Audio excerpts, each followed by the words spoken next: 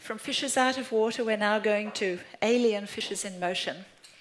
And I'd like to welcome Nico. He's an ichthyologist from the United States Geological Survey.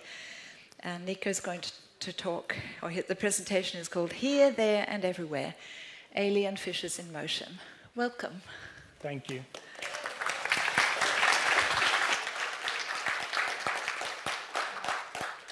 So I'm very honored to be here. I thank the FishBase organizers for inviting me, and I really appreciate the kindnesses of Dr. Michael Noren and Sven Kuhlander and Andrea Hennier, and I hope all of you here find my talk of interest. Now, when I was a young undergraduate student, I enrolled in an ichthyology course taught by Dr. Jamie Thomerson. And I remember on the first day of class, Professor Thomerson noted that some of us might not become ichthyologists, but he added that if any of us pursued other careers, such as an airline pilot or an astronaut, or were ever passengers on a plane, the knowledge gained from his class might serve us well. Dr. Thomerson explained that if a plane we were on happened to crash land in whereabouts unknown, we would be able to determine where we were simply by sampling and identifying the fishes found in the vicinity. Now, the professor expected his students to learn fish zoogeography, the branch of science concerned with the natural distribution of animals. And he explained that the different regions of the world, even different river and lake drainages, contain their own unique fish fauna. Now, indeed, there are many books devoted entirely or nearly so to fish zoogeography. Examples are Baer's 1981 Atlas on the Distribution of Freshwater Fish Families, Banarescu's 1991 book on freshwater animals of North America and Europe, and Albert and Reese's 2011 book on the zoogeography of neotropical freshwater fishes. Now, according to the science of zoogeography, over the past 200 plus million years, plate tectonics interacting with biological evolution has helped determine how fishes and other organisms are naturally distributed around the world. However, over the past 150 years, humans have been scrambling the distribution patterns of many fish taxa by moving them around, releasing species into waters where they do not occur naturally. And this has resulted in major changes to fish faunas throughout the world, from small drainages to entire continents. Now, many researchers consider the phenomena of species introductions by humans to be unique. And Lockwood et al. In their 2007 book on invasion ecology argue that human-mediated transport is faster, more dynamic, and often encompasses a larger geographic scale than natural animal dispersal. Indeed, the magnitude and importance of fish introductions are reflected in the many books and journal articles published over recent decades on the subject. There is even a journal devoted entirely to aquatic invasions. So let us reflect on Professor Thomerson and try to put to use our zoogeography wisdom in today's world. Imagine at this moment we are astronauts circling the Earth in a space capsule, and we encounter problems. We black out, and our space capsule drops to Earth. Our GPS is destroyed, and after some hours we awake on the ground, whereabouts unknown. Well, imagine our crash site, unbeknownst to us, is in a remote part of the Everglades of South Florida. And as recommended by Dr. Thomerson, we sample the local fishes. And what will the fishes tell us? We will be confused. Florida currently has more than 35 non-native fishes that have formed reproducing wild populations. Many are foreign taxa, species from other parts of the world. In South Florida, we might catch belonisocs and jaguar guapotes from Central America, catfishes and cichlids from South America, tilapia and other cichlids from Africa, swamp eels and snakeheads from Asia, and perhaps even a common carp from Europe. Now, today I will talk about non-native or alien fishes, mostly about their pathways, distribution, and spread. But first, I'll review a few terms, then I'll throw some numbers and maps at you, and lastly, I will tell the stories of 3 different fish taxa to highlight the diverse types of fishes introduced and also illustrate the different types of invasion pathways and their complexities. Now, much of my early career as an ichthyologist involved the study of South American freshwater fishes. I became a graduate student of Dr. Thomerson, and in 1980 he sent me to Venezuela, where I did my field work on annual killifishes. I returned and did my PhD field work also in South America, a study of the trophic ecology of piranhas. My career abruptly changed in 1993, over 25 years ago. I was hired by the U.S. Department of Interior to be an invasive species expert, an invasive fish expert. So I shifted from studying fishes in their native habitats to studying some of these very same fishes, but in places far outside their native range. Now, the field of invasion biology has its own terminology and jargon, although there's lots of inconsistencies. The term alien is used by many researchers, especially in Europe, and this term typically refers to a species that, through human actions, has been introduced into the wild outside its natural geographic range. Other terms with the same or similar meaning includes introduced species, non-native, non-indigenous, exotic. Established or naturalized refers to introduced species that have formed reproducing populations in the wild and generally are considered self-sustaining. Invasive species refers to introduced species that form large numbers, are reproducing, and have a tendency to spread. And typically they are likely or are causing some type of harm. I define invasion pathways more broadly than many others. To me, it is the route a non-native species travels from its source area, such as its native range, to where it is released or escapes into the wild. But it also takes into consideration the physical route and the human-mediated means of transport, as well as the reasons behind the introduction.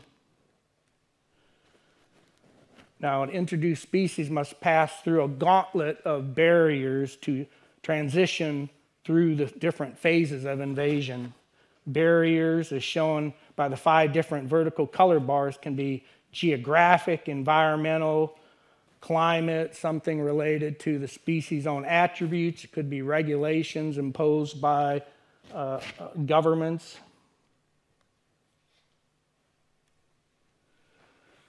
Now, Gary Larson had fun explaining how French poodles were introduced to America, but the pathways of non-native fish are also diverse with some surprises. Fish invasion pathways and the reason for their introduction range from aquaculture purposes all the way to zoological park escapes. Some are for conservation purposes, some part of religious rituals. Some introductions are intentional, some accidental. Many introductions are authorized, allowed by governments, but many are illegal or unauthorized. In many cases, though, we don't know or can only guess at the introduction pathway or the reasons behind an introduction. So this work requires a fair amount of detective work. While preparing this presentation, I asked myself 2 questions. how many living fish species are in the world, and how many of the fish species have been introduced outside their native range. Well, according to experts, there are about 35,000 named valid fish species in the world. Also, according to FishBase, 930 fish species, or about 2.7% of the world's total, have been introduced at least once somewhere on the planet. And of these, 588 fish species are considered to be established or possibly established in at least one location. Now, we can talk about numbers and kinds of introduced species at a variety of geographic scales. For instance, we can assume or examine and count only foreign species, ones introduced from a different continent. Now, this map is the estimated numbers of foreign fish species established in a few major regions of the world. As you see, Asia and North America have about 60 foreign fish species established in inland waters. Europe and the islands of the Pacific are close behind. We can take a closer look at North America, where approximately 60 foreign fish species are established. Asia has contributed the most, followed by Africa and South America, each with 12. 8 fish species found in North America are from Eurasia. All 8 of these species have natural ranges that span parts of both Europe and Asia. North America is also a source of foreign fishes. For instance, at least 24 of the foreign fish species established or possibly established in Europe are North American taxa.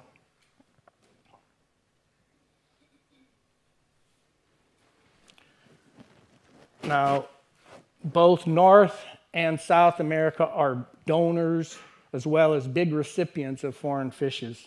They donate about the same number of species as they receive.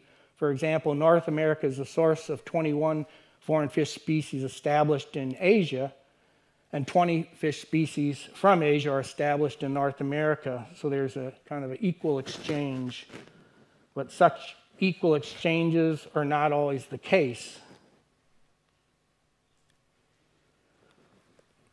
This map provides partial information on the relative numbers of native, foreign, and transplanted fishes among 26 river drainages in North America. Now, if you look at the pie graphs, white represents the relative number of fish species in each river system that are native. Red represents the foreign species, and yellow are species transplanted or introduced from other areas of North America. So western streams in North America have relatively few native fishes compared to the east. Consequently, by zooming in on this same map, we can better see that the addition of even a few non-natives in the western U.S. streams is fairly dramatic graphically, with transplants commonly outnumbering native species, in some cases by more than 3 to 1. Okay, so much terminology and numbers and maps, not many fish pictures. By this point in my talk, my oldest grandson Simon would be fast asleep, but I hope you all stay with me a little longer. Now, each of the hundreds of introduced fish species have an interesting and unique story to tell. Their own unique histories of invasion. So during the remainder of my time, I will tell you an abbreviated stories of 3 different fish taxa: black carp, Asian swamp eels, and African tilapia. So the black carp, Mylopharingodon pisceus, is an Asian member of the family Cyprinidae.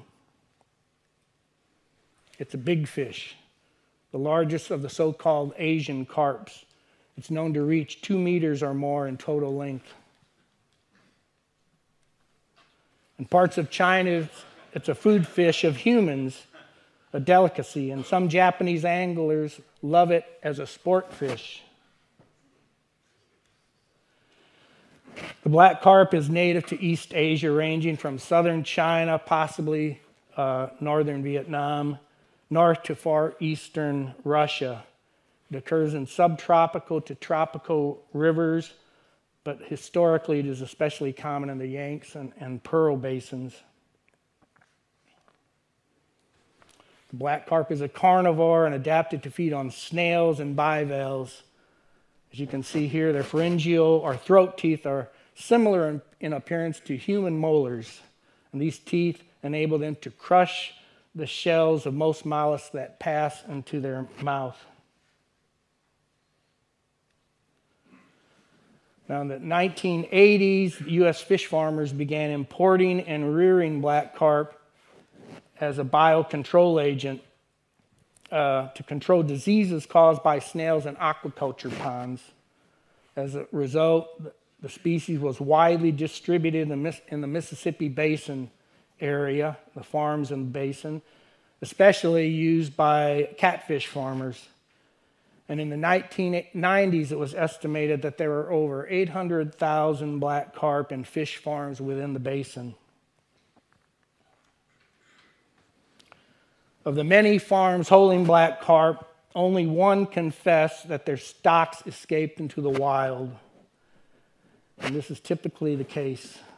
In April 1994, 30 black carp reportedly found freedom in the Mississippi River when a private aquaculture pond was inundated by floodwaters.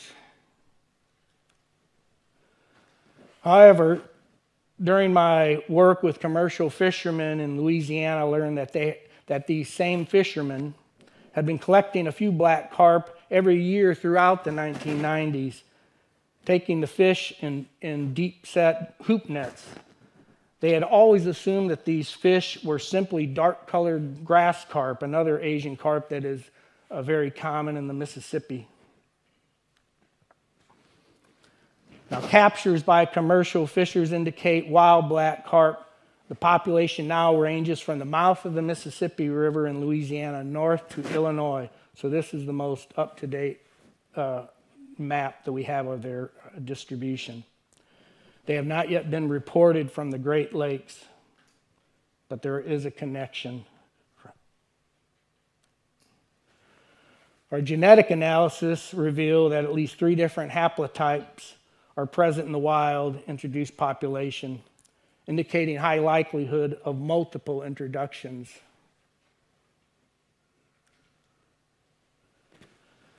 Now, black carp, so I guess, let's see what happened here. Are you seeing 2 slides?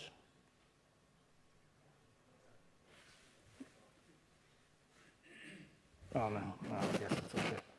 Black carp require access to rivers to complete their life cycle, and most suitable are large floodplain rivers.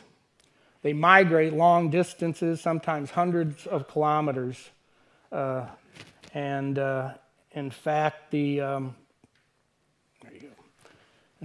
places like the Mississippi River Basin are probably more suitable to black carp than the rivers in China.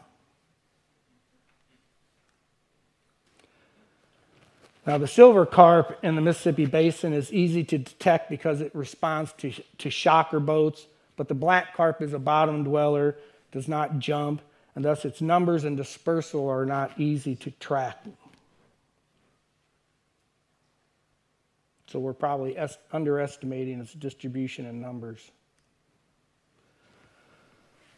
So my next story is about Asian swamp eels, members of the family Symbranchidae. Now, swamp eels are eel-like fish, native to both the New and Old Worlds, parts of South and Central America, Africa, Asia, and Australia. They show a variety of interesting traits, and they're well adapted to survive the pathway all the way through to invasion. Here's an illustration I drew up for a book chapter I'm working on, kind of showing some examples. These swamp eels are air breathers. They're capable of overland travel, can survive long periods outside of water, sometimes months, as long as they're kept moist, even without food. They're highly fossorial, spend much of their life in burrows or buried in the mud. Some naturally undergo sex reversal. They exhibit parental care of eggs and young, and most are tolerant of a wide range of salinities. Now, the three swamp eels in this upper part of this figure are taxa native to North America, but these North American natives are only found in southern Mexico. There are no swamp eels native to the U.S. or Canada. So the other photos are the Asian swamp eels that have been introduced and established in North America. And based on my just reanalyzing the information that I've gathered, it seems that they've come in two waves. Wave one consisted of three groups belonging to what I am calling the Monopterus albus javanensis species complex. Now on the mainland, as you can see, clade A was the first to be found in the wild in a pond in North Georgia, and it's since spread through a river, connected river system, and that was in the early 1990s. Later, members of the same clade were found in New Jersey. Clades A and B have been present in Florida since 1997. And as you can see here, clade C consists of two color forms. The second wave involved the relatively recent introduction of Amphipnus cuchia. Now, Amphipnus cuchia can be distinguished from members of the Monopterus complex by a few morphological traits. I commonly just, when they're with live individuals, look at how they're taking in air. The cuchia has cheek pouches like a chipmunk, so when it gulps in air, their head expands laterally on both sides. In contrast, members of the Monopterus complex, they do not have these pouches. When they take in air, they hold it in the mouth and it expands the ventral part of the throat. Looking at the native ranges of these two groups, the Monopterus complex ranges from Java and nearby areas northward all the way up into northern China and Korea. So they're not just a tropical group. Amphipnus cuchia ranges from Pakistan and India east into at least Myanmar. It was 1997. I was alone one day coming from a meeting, and I happened to have my dip net in the vehicle and my rubber boots. And I was in an area where there's lots of ornamental fish farms in Florida. It's near Tampa, a rural area. And some of these farms are abandoned. It's always good to sample there just to see what might pop up. And I unexpectedly collected a couple Asian swamp eels. So this was the first record for Florida. And because they were near an abandoned fish farm, ornamental fish farm, I suspected that was the cause. Ornamental fish industry in Florida, although it has shrunk in recent years, it has a long history. There have been in the past hundreds of farms, and these farms' escapes are probably responsible for many of the non-native fishes in Florida waters. Surprisingly, it was August when I collected those swamp eels in that ditch. Well, then just within a few weeks, someone in South Florida were sampling water plants, and they picked up some swamp eels in a pond in North Miami. So we responded by starting to do intensive surveys targeting swamp eels. then in 1999, 2 years later, swamp eels were taken from a third site in Florida at the edge of the Everglades National Park. So this map shows the general location of the 3 swamp eel populations, but recent sampling has indicated they've spread beyond these confined areas. Now, in South Florida, swamp eels were found in canals, and there are just many hundreds of kilometers of interconnected canals. And the swamp eels and other non-native fish certainly are using these canals as dispersal routes. This is an earlier map that I created when I was heavily involved in sampling swamp eels or searching for swamp eels in the Miami area canals. You can see at that time the red marker, well, the star is where the swamp eels were first taken in the North Miami area in the pond. And within months when we started sampling, we found that they were throughout that one canal system. The green ones are sites we sampled with shocker boats but didn't detect or collect any swamp eels. But since then, they have spread. This slide shows the 2 color marks of the Monopterus complex, the clade C1, the wild type above, and a colorful calico form. Based on the numbers and the samples I'd collected, they make up, these colorful forms form about 10% of the populations, both in the North Miami population and in the Tampa area population. And the presence of these colorful forms led us to believe more strongly that somehow the ornamental fish trade was responsible. However, around 2000 also, someone sent me information about swamp eels being in the live food trade in some ethnic food markets. And I think the first one I received was from Boston. So that started me on sampling live food markets throughout the U.S. wherever I go. If I'm at a meeting, if I'm on vacation, my wife puts up with me. I go visit all the fish markets and document what live fish and other animals are in these markets. I've also been to Asia a number of times, China. My daughter had lived for years in Thailand. I look at the markets there, and here's a photo of live swamp eels in some markets in China. Here's a photo that I took of in an Atlanta market, ethnic market, supermarket in 2003. And these are members of the Monopterus albus javanensis complex. But surprisingly, during this entire time of some 18 years of sampling, I've only found this complex in 2 markets. All the other swamp eels that I've found in markets to date now are of this Amphipnus cuchilla, and at that time they were not in the wild. At one of the markets, even though usually they're closed mouth and they don't want to tell you any information, some of the market counter people were Latin American. I spoke Spanish with them, and I told them I love swamp eels, and they let me go in the back, and I photographed some of the shipping crates that indicated that these swamp eels were shipped live from Vietnam to Atlanta. Here are some of the areas, places, ethnic markets that I've included in my survey. And of a little over 200 markets that I've surveyed to date, I've found live swamp eels in 22. And these were in 11 different metropolitan areas in the U.S. and Canada.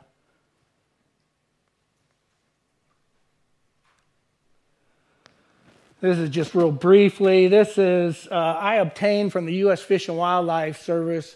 That branch of our government maintains records on live imports. There's lots of problems. There's lots with these records. Everything that they have in their database is Monopterus albus. None of the fish were labeled as cuchilla, but yet where I have marked are the years that I found Amphipnus cuchilla in these markets. And then also you see this big drop-off after about 2007, where, according to the Fish and Wildlife Service records, swamp eels weren't being imported much anymore. But later I discovered that it looked like some of these eels were possibly intentionally misidentified as anguillid eels, possibly to skirt some state regulations that didn't allow swamp eels in. So my research on swamp eels, live food markets, and travels in Southeast Asia contributed to my realization also that maybe prairie release was involved. Because even though these eels are in the markets, how do they get from a market into the wild? Well, Buddhist, Taoist are two of the main religious groups that practice religious prairie release of animals. They see it as a way, by freeing an animal, you're gaining some spiritual benefits. And it's a very serious part of their religion. But I also see it, and other people are realizing that it is an important introduction pathway. This is a photo from a recent magazine article out of China showing a group of Buddhists participating in a prayer release ritual. Now, it's not a problem if they're just local fish and they're releasing them, obviously. So even though, as I got into learning more about Amphipnus cuchia, I had an old newspaper article from 2007 reporting a Buddhist prayer release ritual that took place along a New Jersey river. And I went back, I obtained the photo from the corporation that owned the rights to these photos, so a good quality photo. I started looking at them and realized this 2007 release, that's Amphipnus cuchia. So never were aware that they had ever been released into the wild, even though I was wondering when it would occur. So in recent years, I started getting specimens or getting photo documentation from different individuals. And in a publication I have in press, I put out this map. So I became aware of 4 introductions of this Amphipnus cuchia, shown by these red triangles. And the blue dots, circles, are markets where I have confirmed the presence of cuchia in those markets. Now, whether or not there's a connection, it's still somewhat speculative, except for the New Jersey release.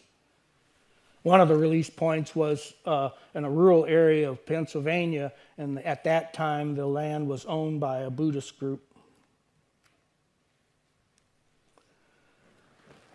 So while my paper, it's still, it's in press, but it's available online, but while it was in review this past August, a colleague of mine in Louisiana asked me to identify some eels he caught in a bayou in New Orleans, and they turned out to be Amphipnus cuchia, and it was definitely, the other populations were just releases.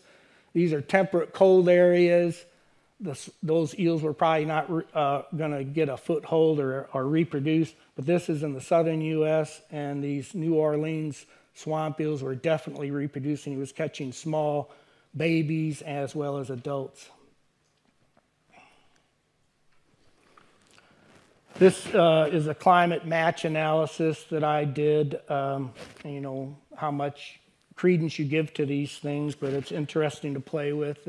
The program is freely available on the internet. So I ran Amphipnus cuchia, plugging in, their native range onto what this climate match program would give as its potential range. So above, you can see the hot colors, reds are where, and yellows are where it might reproduce. You can see Amphipnus cuchia, could get a foothold in the southern U.S. Monopterus albus complex shows a much broader potential range. That northern range is most likely because, the range map I have for the Monopterus complex includes these northern members. They get into northern China and Korea. So this is just a rough world map of swamp eel introductions around the world. They haven't just been introduced into North America. They've been in Hawaii since before 1900, brought in by Chinese immigrants as a food source. There are some places, and this is typical of some non-native fishes, there's areas around the periphery of their ranges where it's uncertain if these collections represent native ranges or introductions, so it's unclear, and maybe some genetic analysis will shed light on that. And it's the same case with some new genetic research that's out there now. They suspect that at least some clades in Taiwan and Indonesia and Okinawa may be introduced from mainland areas of Asia. Okay. Next, I'll run through quickly the tilapia, the aquatic chicken in the Pacific. Polynesian navigators colonized the Pacific and the islands, and they spread pigs and chickens and dogs and rats, but no fish. The Mozambique tilapia, which I'll talk about briefly, is from southeastern Africa. It's been spread throughout the world, as shown by some of these red dots. It's the most Eurohalien of the tilapia. It can spawn and flourish in fresh brackish and marine waters, even hypersaline waters. It's been introduced starting in the 1950s throughout the Pacific Islands. It was pushed as a food fish and as a mosquito control agent, considered a wonder fish, but within a short period they realized they weren't very happy with this species. It was causing problems. There's even a report by Lobel in 1980 that the Mozambique tilapia there moved part of the day out into the reef, and then during a certain part of the tide, when the predators start coming in, they retreat back to the shallows. In Hawaii, Mozambique tilapia on all the islands, all the major islands. However, even after 50 years in Hawaii, they are still dispersing. And recently, we were called to study a group in Kaloko-Hanako-Hau National Historic Park, where Mozambique tilapia had never been seen before, and a population was discovered in 2012. So this is a shot of Aimakapa fish pond. Here's a study that we had ongoing, looking to see if they were just isolated in the pond. They have recently started to spread. In 2006, we were called to the Galapagos, and we helped eradicate an introduced population of Nile tilapia from El Junco Crater Lake. And so that was a success story. And those are Nile tilapia, which are one of the recent tilapia that is being widely introduced. Here are some of the collections. So I'll end by saying a few last words. I've learned that you never assume the name assigned to introduced fish is the correct one. I recall once, some 20 years ago, we sent Sven Kuhlander a cichlid fish collected in Florida, and he responded by jokingly saying that it was an undescribed fish, and he was naming it Cyclosoma floridense.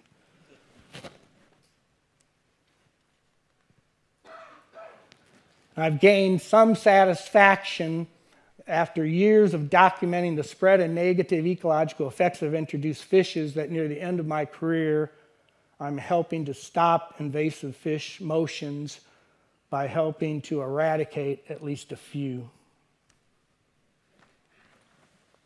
And that's the end. Thank you.